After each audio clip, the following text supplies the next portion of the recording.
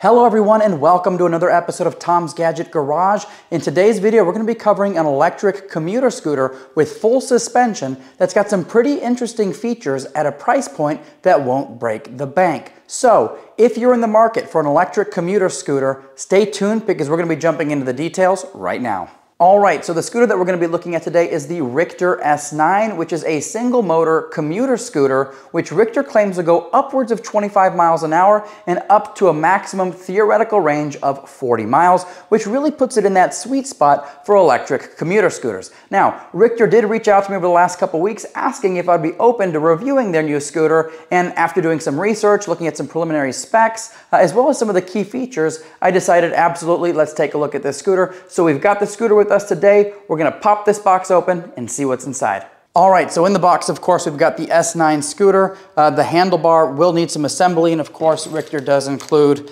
the hex bolt as well as the Allen key that will allow us to attach the stem and handlebar assembly together. Of course, we've got our instruction manual, and then we've got our charger. Now, this scooter does have a 15.6 amp hour battery, and the charger that comes with this scooter, which looks like a nice one, it's got some texture to it, is a 3 amp charger. So we're looking at about a 5-hour charging time on the S9. I'm gonna go ahead and get the handlebar assembly attached to the stem, and then we'll take a quick tour of the scooter. All right, so we went ahead and got the handlebar assembly attached to the stem. It was actually really easy. It's actually 2 bolts on either side as well as 2 bolts on the back, and you're good to go. I went ahead and unfolded the stem, and I'll take you in for a closer look at the stem locking assembly as well as all the features on this scooter. So the stem folding and locking mechanism is actually pretty simple on this scooter. You simply push the button back here, this folds down, and that allows you to fold the stem down,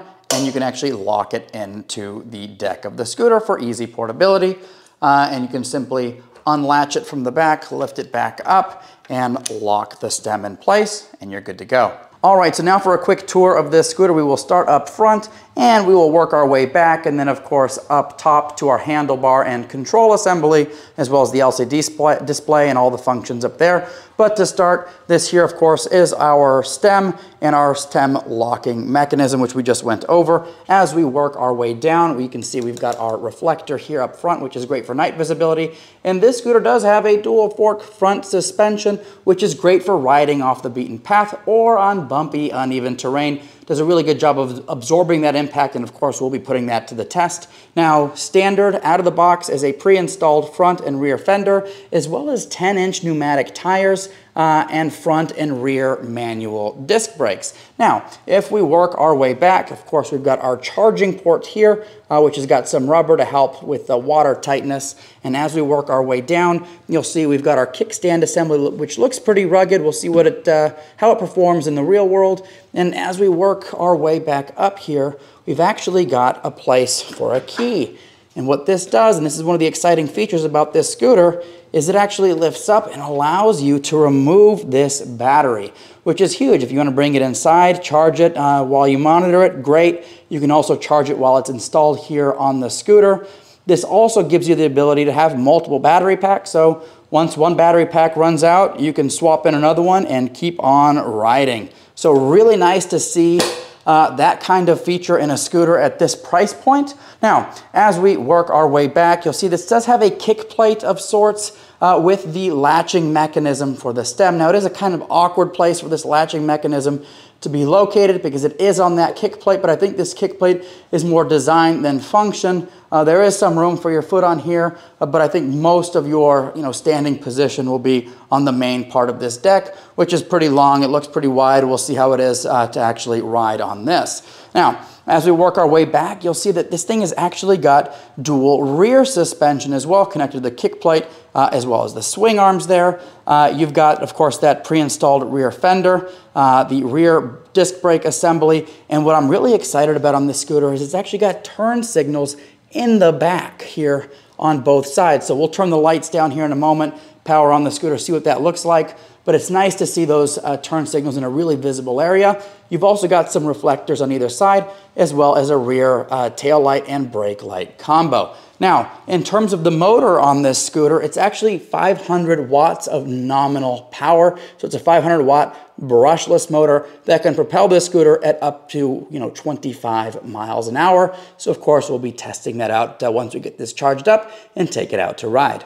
All right, so taking you up top here, right under the handlebar mechanism, you've actually got a headlight, and on either side of the scooter, you've actually got these turn signal indicators up front and up top, which is really nice to see. You've also got your brake handles here on the left and right. Those control the manual disc brakes on the front and rear of the scooter. You've also got this integrated manual bell, so that's how it sounds like if you're interested in that. Definitely going to be heard by people when you use that. Here you've got some turn signal indicators for left and right. We'll power on the scooter, see what that looks like. And then of course you've got your LCD screen here up top with a single power button here, which is also a multifunction button for switching through the drive modes. Here you've got a latching mechanism for the folding portion of this scooter when you need to fold it up and transport it. And then of course you've got your thumb throttle for powering the scooter forward. Here we've got our LCD screen. You simply short press to turn the scooter on. And you can switch between drive modes by simply clicking this button. So you've got Eco, you've got Drive, and you've got Sport, which is the fastest riding setting. Now if you double click on this, it'll actually turn the headlights on, and that headlight looks like this. So of course we'll be testing that out on some night rides. You've also got your turn signal. So if I hit my left turn signal, you can see the turn signal there. You can also see the turn signal in the rear. And of course we switch it to the right side. You've got a turn signal there, and you've got your back turn signal here. Now when I hit the brakes, you've also got a brake light, which is really nice to have, and that works when you pull the brake lever on both the left and the right sides. So if you're curious what this scooter looks like in a folded state, it's pretty simple. Just unlatch this, lock it into place, and now it's folded, and you can go ahead and lift this up. Now this scooter does weigh 54 pounds, which is basically around the average weight for many commuter scooters. Now a couple final things I want to mention about the scooter before we go test this thing out is that it does have a maximum rider weight of 265 pounds or 120 kilograms. It also has a water resistance and dust resistance rating of IPX5, so riding around in some wet conditions shouldn't be a problem at all whatsoever for the scooter. So what I'm going to do now is I'm going to get this beast charged up, and tomorrow morning we'll take this out for a spin, see how it does. Out of the box, the Rictor S9 is very nimble. Acceleration is on point, and the scooter feels very comfortable at speed. The handlebar is the perfect height for me, allowing for solid control when taking tighter turns. The S9 also has surprisingly good brakes, allowing me to not only come to a complete stop in a short distance, but come to one in a controlled manner. Let's dive deeper into those brakes. So, the Rictor S9 not only comes with front and rear disc brakes, but it also comes equipped with electronic ABS. That means that when you apply the brakes hard, the scooter rapidly pumps the electronic brake, which helps prevent the rear wheel from locking up, resulting in more stable deceleration. Even in wet conditions, the brakes on the S9 are surprisingly effective. All I can say is that after my experience with these brakes, ABS is near the top of my list for future scooters. Now, speaking of wet conditions, let's talk about water resistance. The S9 has been rated at an IPX5 water resistance rating, meaning it can withstand low pressure water jets as well as splashes and rain. I was able to test this out on one of the relatively rare days where it actually rains here in the Phoenix area, and I rode this scooter in rainy conditions on back-to-back days, even riding through small puddles with zero impact to the scooter. So, if you're anticipating using the S9 in rainy conditions, just know that you've got a solid water resistance rating backing you up. In terms of range, Rictor lists the max theoretical range for the S9 at approximately 40 miles. Keep in mind that range estimates are impacted by a variety of factors, including rider weight, riding surface, speed, incline, and a host of other factors. In the real world, you can expect a lower range figure, typically at 50 to 60% of the max theoretical range. I tested the S9 on the bike trails in Tempe, Arizona in sport mode at 22 miles an hour, which is 3 miles an hour short of the max speed. And at this speed, I was able to get just over 20 miles of range after lots of stop and go riding, several steep inclines, as well as weighing in with gear at 205 pounds. Now, If I were to ride in eco mode or drive mode, I would get much closer to that 40-mile theoretical max, but I wouldn't have had as much fun riding at those speeds. Now, one thing I want to mention is that this scooter is able to maintain over 20 miles an hour even when the battery is at 20%. The only difference here is that acceleration is noticeably lower at this level, which is to be expected with any scooter at those battery levels. Speaking of speed, Rictor says that out of the box, the S9 will go upwards of 25 miles an hour. In my testing, I was able to get the scooter up to 24 miles an hour on relatively windless days on level ground. Lighter riders should have no problem hitting the top rated speed of 25 miles an hour. The S9 comes with 3 primary driving modes: Eco, Drive, and Sport. Eco has a top speed of 6 miles an hour, Drive has a top speed of 9 miles an hour, and Sport has a max speed out of the box of 15 miles an hour, which can be unlocked to 25 miles an hour using the companion app. This scooter also has cruise control, which you have to enable in the app, but once enabled, you can actually set cruise speeds at the top of each of the drive modes by pressing and holding the throttle for more than 5 seconds. Now, one thing that many scooter riders look for is hill climbing ability. For these tests, I take all of my scooters to South Mountain in Phoenix, Arizona. The Rictor S9 was able to scale 1,214 feet in elevation gain over approximately 12 miles. Now, the scooter handled most of the mountain with ease, but did slow down to about 3 miles an hour on the steepest section, which is similar to other commuter scooters I've tested in the same area. Another thing to note is that with all scooters, battery consumption goes up dramatically when climbing steep inclines over extended periods of time, so if you plan on riding uphill for many miles, just know that your range will be considerably lower, so plan ahead. I also had the opportunity to test the S9 on an incline in a parking garage, and it handled the steep climb reasonably well. Overall, this scooter should be able to handle most light to moderate hills with ease. In terms of suspension, the Rictor S9 comes equipped with dual coil spring suspension in the front and the rear. Out of the box, the suspension is a bit stiff, but it does soften up as you ride it. I found that it handles bumps in the road and gaps in the sidewalk with ease.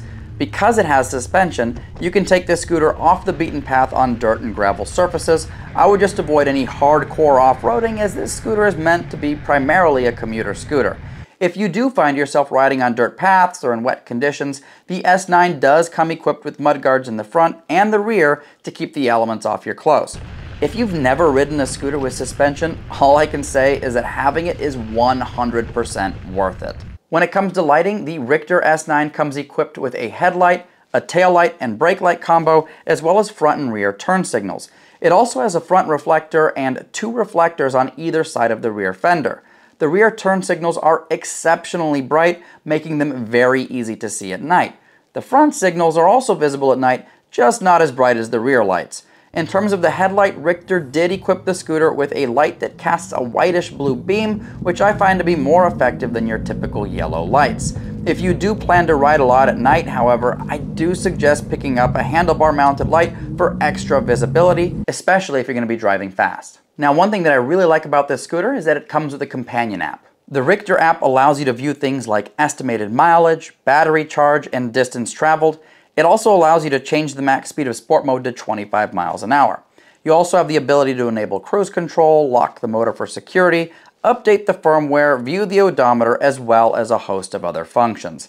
Having an app allows for more granular control of the scooter, opening up a wide array of customizations. So, for the things that I absolutely love about this scooter, the number one thing on my list is gonna have to be the electronic ABS. It is an absolute game changer when it comes to braking, and I wish more scooters have these as a standard feature. The second thing on my list is the removable battery. Now, if you're like me, I like to monitor my batteries when I charge them for safety reasons, so with the Rictor S9, I can simply park my scooter in the garage, pop the battery out, bring it inside, charge it up where I can monitor it. This is also a huge advantage if, let's say, you're commuting to work, they don't allow you to bring the scooter in, you can still pop the battery out, charge it indoors, juice it up so that you can get back home. The third major thing that I like about this scooter is gonna have to be the front and rear turn signals. Now, a lot of commuter scooters out there have the turn signals mounted on the ends of the handlebars. The problem with that, in my opinion, is that if you've got a wider grip, there's a good chance you could end up covering those signals, reducing their effectiveness. With the Rictor S9, those signals are actually mounted below the handlebar so that they're out of the way of your hands when riding. Now, in terms of things that I wasn't so excited about, the number one on my list has to be the latch location on the kick plate. I feel like there could be something that could be folded out of the way, make it a little bit easier. But with this scooter, that latch is directly on the kick plate, so when you want to put your foot back there, you do have to worry about that. But the good news here is that the deck is long and it's also really wide compared to some other commuter scooters, so foot position isn't an issue. The second thing on my list is going to be the brightness of the front turn signals. The rear turn signals are super bright. I think the front ones can be made a little bit brighter. I mean, they're completely visible at night, but it would be nice to see them as bright as the rear turn signals. And the last thing on my list is going to be the stiffness of the suspension out of the box. As you ride the scooter, it does soften up, and I will say that having a suspension is 1,000,000% better than not having a suspension. If you've never ridden a scooter with a suspension, in my opinion, it is an absolute game changer. Overall, I'm very happy with the Rictor S9. It's a zippy scooter with plenty of power for everyday commuting. Having features like removable batteries, front and rear turn signals, full suspension, as well as app connectivity give this scooter a premium feel at a fair price. It also has a relatively wide deck, which makes standing on this scooter very comfortable. It currently sells for $799, and if you use the link and the coupon code in the description below, you can get an even better deal. So what do you think of the Rictor S9? Questions, comments, pros, cons? Let me know in the comments below. And if this content was helpful for you, consider liking and subscribing as I release this type of content on a weekly and bi-weekly basis. And as always, thank you so much for tuning into Tom's Gadget Garage. We'll see you next time.